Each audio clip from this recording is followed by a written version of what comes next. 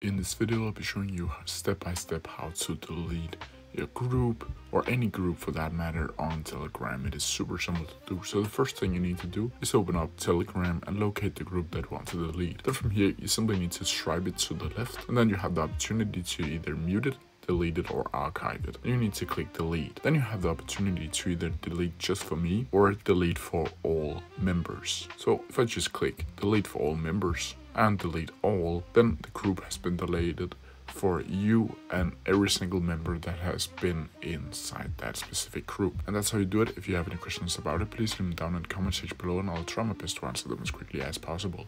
See ya!